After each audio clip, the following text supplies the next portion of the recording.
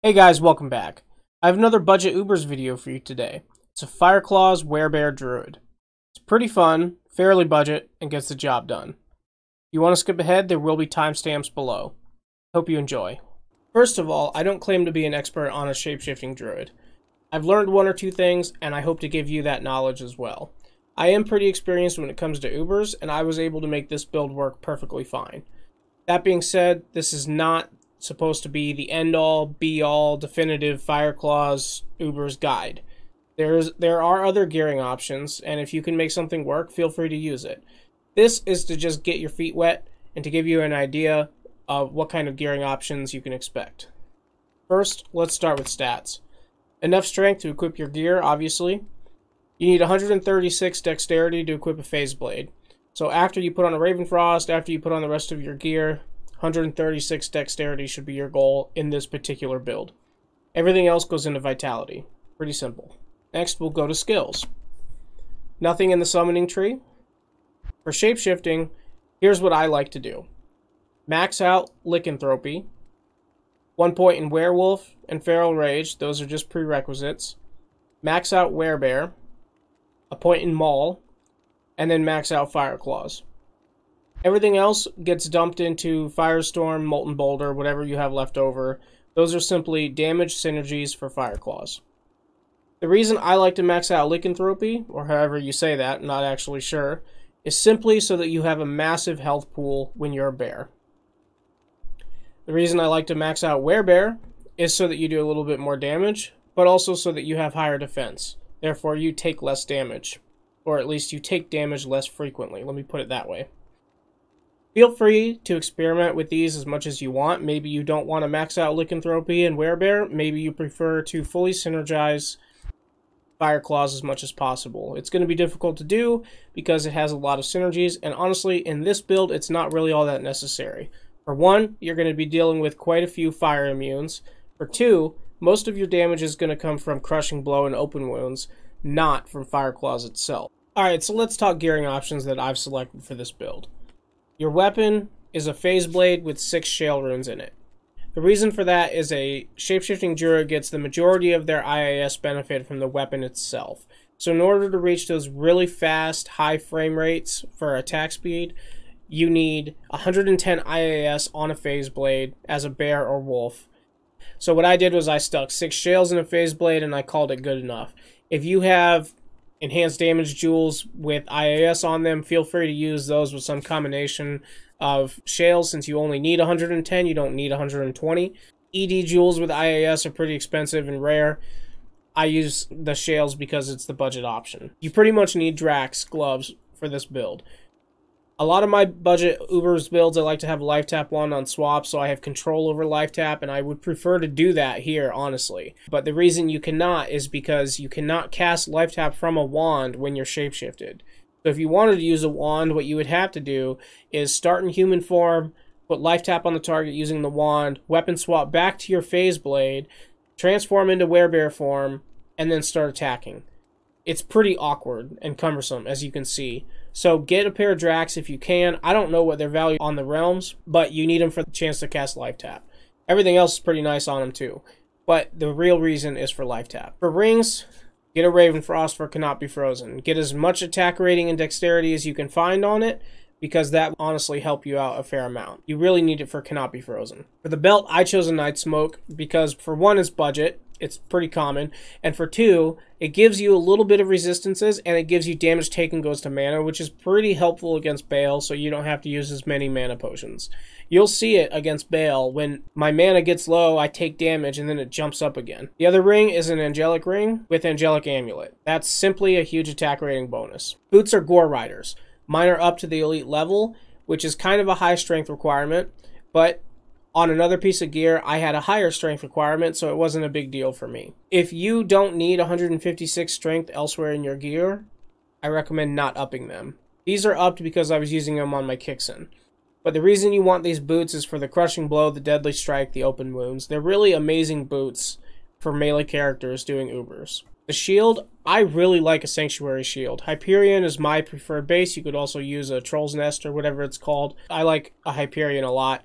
Sanctuary, the reason for this is because of the FHR, the faster block rate, the increased chance of blocking, dexterity, but really it's for the all-res. It can go up to 70 all-res, which is huge. Mine only rolled 57, kind of a bad roll on it, but it's still an amazing shield. If you can't get a Malrune for whatever reason, about to show you other shield options, but you really ought to try to get the Malrune for the Sanctuary. It's an amazing shield. You'll use it all the time in places other than just Ubers, I promise you. Try to make it if you can. Helmet, there's really no other choice. G-Face. Gives you FHR, Crushing Blow, Deadly Strike, Strength. Put an Umrune in it for 15 all-res if you have one. It's an amazing helmet. It's pretty much the go-to helmet for melee characters doing Ubers. Duress is your main armor. This is what you're going to be wearing most of the time. FHR, but more importantly, Crushing Blow and Open Wounds. It gives you some resistances also. This is an offensive-minded piece of armor, and this is what I wear when I'm killing all 3 of the Organ bosses, as well as Diablo and Baal. Now, when I'm killing Mephisto, I put on Smoke. The reason for the Smoke against Mephisto is because he puts Conviction Aura on you, which lowers your resistances 120. Smoke gives you another 50, so that helps out to counteract that quite a bit. The third piece of armor that I use situationally is before I start a fight, I go and I stand in fire with Treachery on, and it has a 5% chance to proc Fade. Level 15 Fade gives you 60 all-res as well as 15% damage reduction. So it goes a long way in combating that Conviction Aura when you're fighting Mephisto. It really does. On swap, I use a Demon Limb for the Enchant charge. Enchant, it does give you a little bit more damage, which really isn't a big deal in this build, but the real reason for it is it increases your chance to hit substantially. If you don't have a Demon Limb, that's okay. It's not a deal breaker. You can still do it without, but I recommend having a Demon Limb if you can get one. They're a little bit rare. They might be kind of high value on the realms. I don't know, but again, if you don't have one, it's not a deal breaker. It just makes it a little bit smoother. I just have an Ancient's Pledge, which honestly a shield on swap is unnecessary because you're not really going to be casting Enchant during a fight, but I put it there just in case. You never know what could happen. Really, the primary pieces of gear are what you see here. Feel free to change out the belt as much as you want. If you want to use Goblin Toes instead of Gore Riders for your boots, feel free to do that. Thing is, when you do that, you're going to have less Deadly Strike, which means less damage. You're also going to have less Open Wounds. I do have a torch in my inventory, and my reason for that is I'm making an assumption here that a Fireclaws Werebear Druid is not going to be your first character on a ladder doing Ubers. More than likely, your first character is going to be a Smiter, because it's much easier to do Ubers on a Smiter than any other character. So I'm operating under the assumption here that you're going to do Ubers on a Smiter once and get some sort of torch, and then you can do Ubers on whoever you want. You don't need a Druid torch in your inventory for this character. I'm using it because I have it, and again, because I'm thinking you're going to do Ubers first on a different character. So I don't really consider this to be a very expensive option, because you could do Ubers on a budget Smiter for extremely cheap. You can see the resistance rolled bad on mine. It's okay. I just have it because it helps. I'm not going to put an Annalea's Charm in my inventory, however, even though I have access to them. I'm assuming people on the realms will not have access to them, so it's not in my inventory. Alright, so if you absolutely cannot get a Malrune to make a Sanctuary shield, here are a couple other shield options. You could use the Ward. This is not an amazing shield, but it does give you some all resistances. Mine rolled 43, which is not bad. If you socket it at Larzik and put a Perfect Diamond in there, this will actually give me more resistances than my Sanctuary does, which is ridiculous to me because it's a normal level shield. You can up it if you want for more defense, which isn't really a big deal, but if you want to, you can. But that's a pretty budget option. Another one is Gurk's Sanctuary. This gives you increased chance of blocking, replenish life, as well as all res. Once again, if you socket it at Larzik, put a Perfect Diamond in there, it'll help out a fair amount. And probably the best option out of these, except for the Sanctuary, is the Mosiers. If you can get a Mosiers, which, I mean, I don't think they're really that rare, but it is an exceptional level, in other words, a nightmare level shield, so it's probably not going to drop in hell that often, which is where most people farm. But if you can get a Mosiers, this is a pretty decent option. It comes socketed, it gives you faster block rate, increased chance of blocking, and it starts with 25 all res.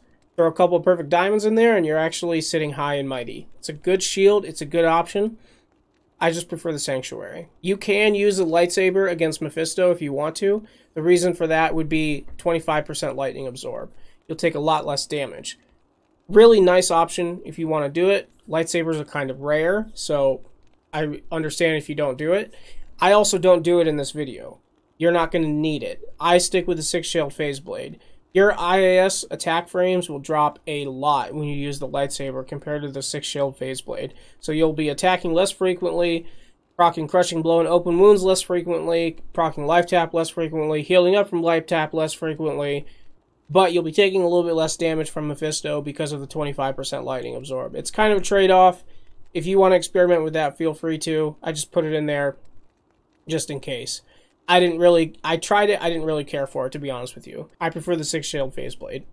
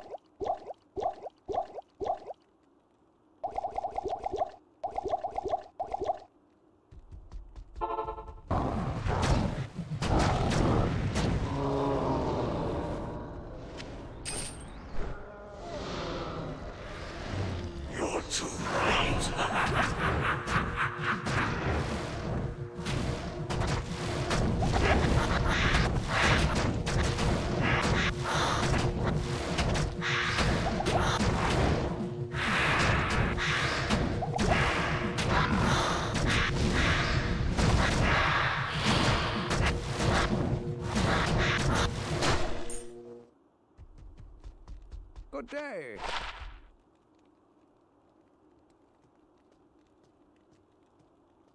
So there you have it. As you can see, the build does work. I did die a couple times against Mephisto, but since I play softcore, that really isn't that big a deal. One of the more important things about Ubers is learning the strategy. Once you've done it a few times, it becomes pretty easy. Get some crushing blow, some open wounds, some all res, and you'll probably be able to do it just fine. If you guys enjoyed this video, please give it a thumbs up. If not, go ahead and give it a thumbs down. Be sure to comment. I do try to reply to all comments. If you like this content, please go ahead and hit that sub button. It does help me out a little bit. Feel free to watch me on Twitch, twitch.tv/beardly357. You can also join my Discord if you'd like. The link is right here. Anyway, guys, thank you so much for watching. Take care, and have a great day.